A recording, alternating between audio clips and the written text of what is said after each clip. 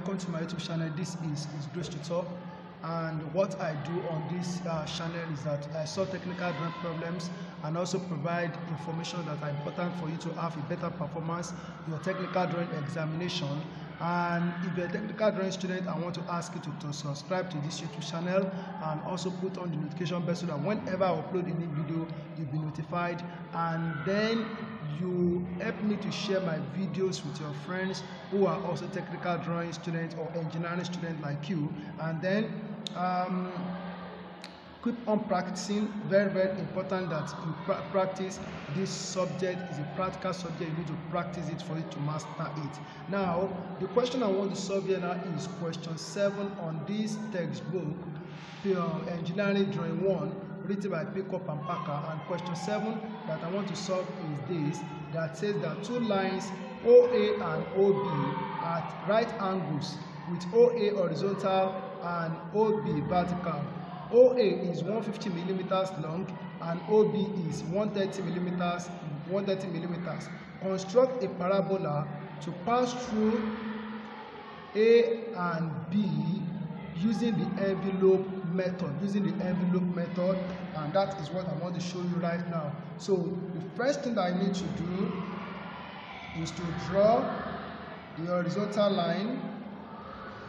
So draw a horizontal line like this, and then I'm going to put a vertical line. So draw a vertical line like this. Okay, so draw a vertical line like this. Now on this horizontal line, this is point O now. This is point O here. This is point O. Then we take a measurement of 150 millimeters on this line, as we are told that OA is on the horizontal. So this is 150. So this is point A now. This point is point A. As you can see here. Then we take a measurement of 130 millimeters up to get point B. So this is point B. This is 130 millimeters, and this point is point B. As you can see here, this is point B.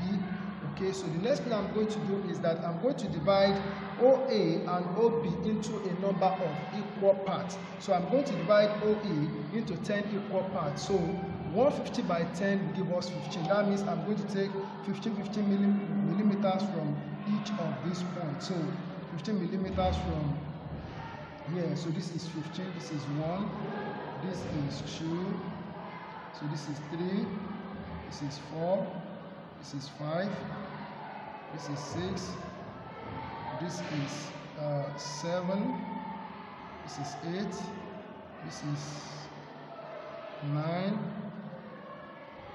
so this is 9, and the light, okay, this is 9, and this is 10. So we have those 10 points. So let me number this. So let me number this as this is 1, 2, 3, 4, 5, 6, 7, 8, 9, and this is 10. So I'm not going to number this one.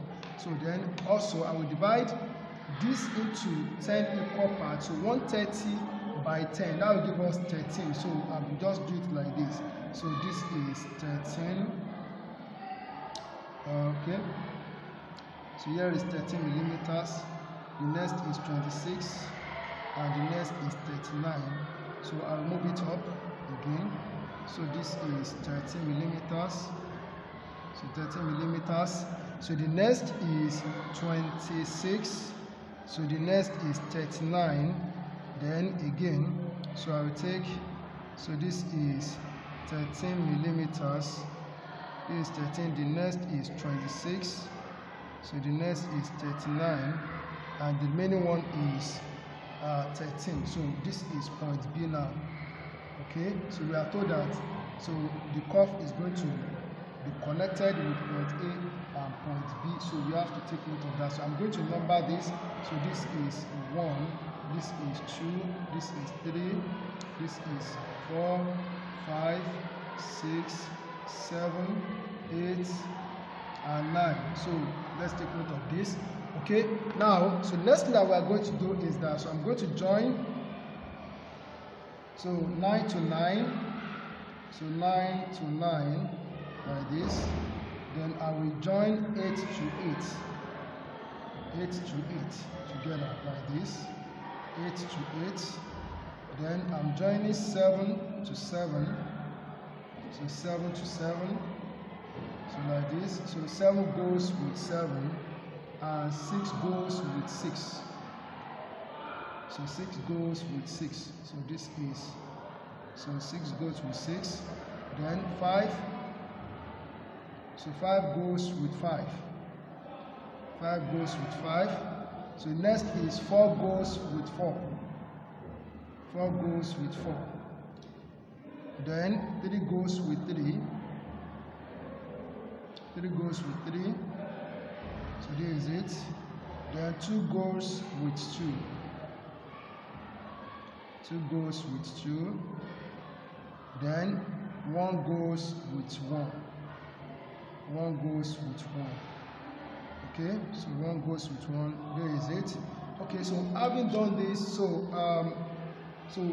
we are going to look at the point of intersection. So you observe this very, very well. If you observe this very well,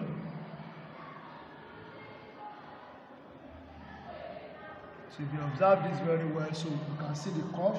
So here we have, this is a point here. So where they intersect, so where they join together, so this point, so this point, so where the line are touching each other on this part. So that's what we are following. So this point here, so we have a point here, so we have a point here, then we have a point here, so here we have a point, so here and here, so we join this together, so 9 and 8, we join them together with a French curve. So I'm joining this point together with the use of a French curve. So just look at how I'm going to do it. So this is it. So this is going to be somehow a straight line. Okay. Alright, so I can join these 3 together. So you just need to be careful. I join this together like this. Then I will join. So I can join. So I need to observe it very well. Okay, so I can join these 3. I'll join these 3 together like this. Okay, so we are moving on. Alright, so the next is here. So let me adjust the French curve. So now I can join these 3 together like this. Okay. Alright, so we are moving on. So the next is, so these 3, I can join them together like this.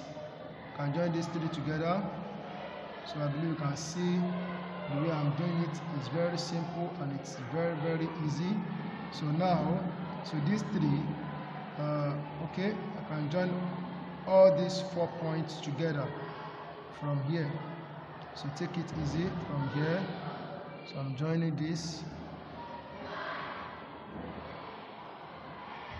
Alright, so this is the curve that we're asked to produce. So this is the curve that we have to produce, and this method, as said in the question, is known as envelope method.